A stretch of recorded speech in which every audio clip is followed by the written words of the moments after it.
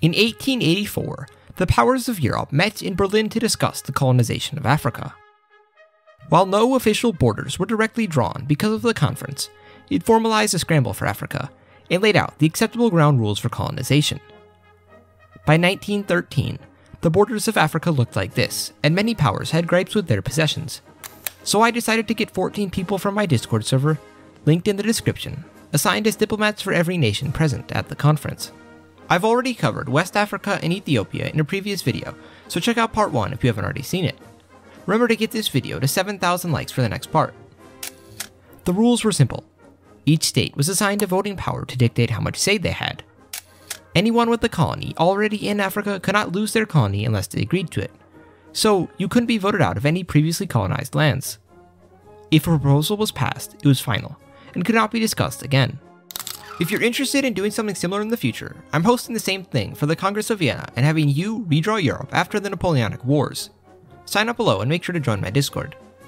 I'm trying to get 1 to 2 videos out every week going forward, and hit 50,000 subs by the end of July. So support me, you over 28,000 colonists, and the 90% who haven't subscribed yet. Let's scramble for Africa. Up first is Austria, who staked a claim on Djibouti. Austria has had discussions with Germany of a possible joint colony in Djibouti with an Austrian trade company owning about 50% and the Germans owning about 50%, it being ruled mainly by the Germans, the military, and the government being German, but the resource rights being split in Djibouti. I would be willing to actually, you said you wanted a joint imperial colony to do this with Germany. Yeah. I'd do that joint colony with you in Djibouti, actually. I'd do that. Oh, 50-50 stake with the Austrian trade company? It's very important to me. I need like full military rights in this area, naval rights, naval base, but I'll do the 50-50 colony with you there instead. Oh, bring it on Austria money. Let's put some money elsewhere. We want to bring in settlers to this area, make it, more firmly under our control. Absolutely. Once these terms were hammered out, everyone agreed to give the Central Sahara and parts of Equatorial Africa to France, before Sudan was brought up. I want to claim the Sultanate of Darfur. No. Okay. I'd like to maintain control, or not maintain, but I'd like to assert control over the Sultanate of Darfur, as well as the entirety of Sudan. You plan on marching straight across the desert through sweltering heat. There's no rivers, nothing to get to the Sultanate of Darfur. Plan is, doing the long treks, trying to maintain roads, all that stuff, stretch supply lines. It's very far from the Nile, in the middle of the Sahara Desert. Why? But also, I'd like to integrate it into part of the Cape to Cairo colony, and I don't see French incursions into that area being particularly necessary. I'm not looking to claim along the Nile. That's where all the industrial, that's where all the rich regions that could be.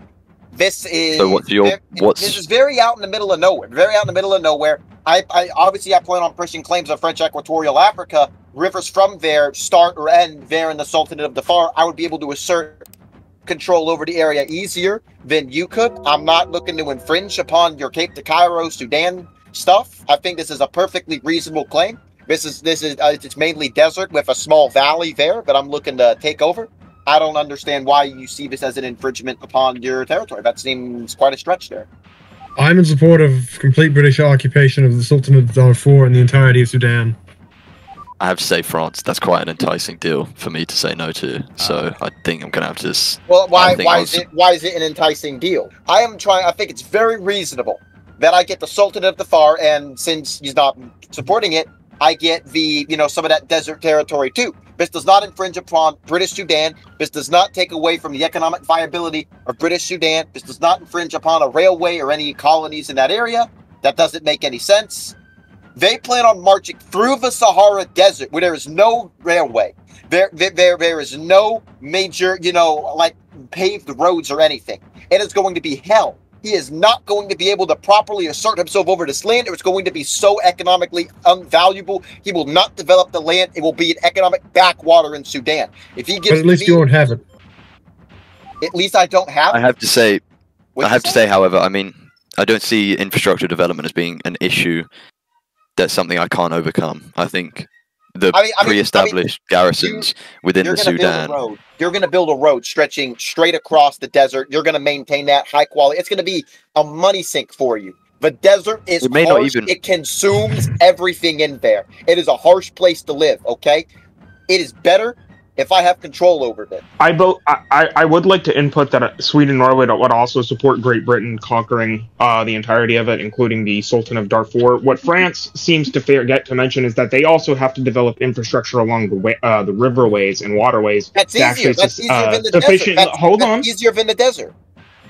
I think what Sweden, Norway is mentioning really doesn't matter. Yeah, I'm gonna have to develop infrastructure, but I'm not stretching across the arid wasteland that is the Sahara Desert. I'm able to expand from the Serengeti, which has a lot more tribes. There are rivers there. It's fertile land. Infrastructure development is easier from there, and it would be an economic backwater if it was just Darfur. Britain's not going to be able to easily assert control over that. It's going to be like a random convoy every now and then is going to go out there to see how the locals are doing. They're not going to be building it up. They're not going to be developing the region. They're not going to be enlightening the locals as much because it's out in the middle of nowhere. Every single power voted against France, causing him to rage at the disrespect he was receiving. What are you talking about? Are you kidding me? This is a patch of desert in the middle of nowhere. Why are you getting so upset? I'm getting insulted. Okay, England. Is there any chance I could buy it off you? Any chance you're willing to sell the region?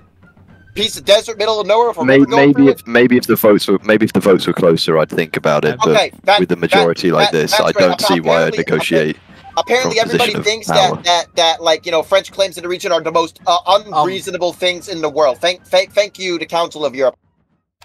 After France's tirade, the powers of Europe shrugged him off and focused on Cameroon. Germany has missions there for several years now. We have the entire area claimed officially. We are willing to concede Equatorial Guinea to Spain, as they do have a claim and a historical presence in that area. We're willing to concede on that front. I think that we have the best claim as well as Equatorial Guinea. We previously had a deal with France over West Africa for Gabon, so we're willing to cooperate with both powers. Again, we're willing to grant the south of Gabon and even to allow the river line to be the border in Cameroon, but we're not willing to concede anything more than that. I'm fine with this claim. I'm fine with it. I'm sorry. Hello? Spain. So you're gonna back him. You're gonna back him here. You're gonna back Germany here, right? But you're not gonna back me in Sudan. You did not back me on my vote in Sudan. You're backstabbing me when we had a deal earlier. We're supposed to be allies here, and now you're supporting Germany, right? Everybody is backstabbing France. Everybody's supporting Germany here. What's going on? I have a better. You have the best claim for this region, right? You have a better claim to Cameroon. I had a better claim than Germany in this region. What is going on? I'm not going to give anything to Spain. I'm not going to give anything to Spain over this. No, because I got you. You cut me out. You cut me out in Sudan. So I have no reason to support you here. I'm not going to concede anything to you. Fine. Then I won't say anything to Germany. Right? Is that what you want? Just because you're being outmaneuvered does not really give you a right to be angry and screaming at everything. That's entirely unreasonable. We agreed that the river line is a reasonable border. We pushed for that. Everyone's happy. I don't know why Spain would need all of Gabon anyway. Gabon, let alone Cameroon. Okay, listen. I'm fine working with Spain. Okay, and I'm perfectly okay with the northern half of Cameroon going to Spain entirely. I just want to point out to Germany here that I'm not getting angry, getting outmaneuvered. I'm angry at the fact that I had allies that I was supporting here, and that they didn't rise to the attention. Spain, you're a good guy here, obviously. You got claims in the area. I just don't understand why people were coming out against me for Sudan when it was perfectly reasonable. I do not understand why my European allies did not rise to support my claims in those regions. I'm not trying to be indignant here, okay? I feel like I was betrayed, but I suppose that issue has now passed. So I think Spain should all get northern Cameroon as well. I like the idea, but for the balance of power, I would like Germany to keep northern Cameroon, but I'll take your deal with the southern part. Well, now listen here. Spain, I told you from the beginning that I would give you Morocco, and I was even willing to give you parts of Algeria. Just because you went and took a bad deal doesn't mean I get to be punished for it. I'm not willing to give up any of Cameroon. I get all of it, or I'm not even willing to entertain the thought. All of Cameroon? Then we're gonna have to go. Cameroon. Then we're gonna have to go. Our deal's off. Just for that kind of ratting, our deal's off. Ratting? You backed yourself into a corner there. Wait, actually, I changed my mind. Germany. I got mad at you, but I'm willing to change to your side, back to your side. But I need a little bit more French land. Absolutely. I'm sorry, what? Spain, what, you need to stop weaseling out of your deals. What are you doing? We got a deal. You got a deal with them? Okay, all right. If England and the United Kingdom will back my deal, I'll back them on Cape to Cairo, okay? If they'll back my deal. Because this is, you have a deal with me, then you don't have a deal with me, and you're with him, and you want to take more of my land. That's completely unreasonable. I appeal to England to support me on this, and I'll back them. Think of the balance of power and honor. Think of honor. And France, you say you'll support a Cape to Cairo. I'm assuming the only remaining French claims are Madagascar and that remaining part of equatorial Africa. I mean, that is enticing. However, I'm not sure I want to give practically half the continent to you. No, yeah, I'll back a German Cameroon. France, you're gonna need to shut up, bro, or I'll put a Bourbon back on your throne. All right. The absolute minimum I am willing to take is the 1910 Cameroon border. Anything less than that is unacceptable to me. Wait, I have the votes here. I have England here. Why do I care what you guys think? I can win this vote anyways. We go right to the vote. I don't care. Full 1913 Cameroon borders. I don't care.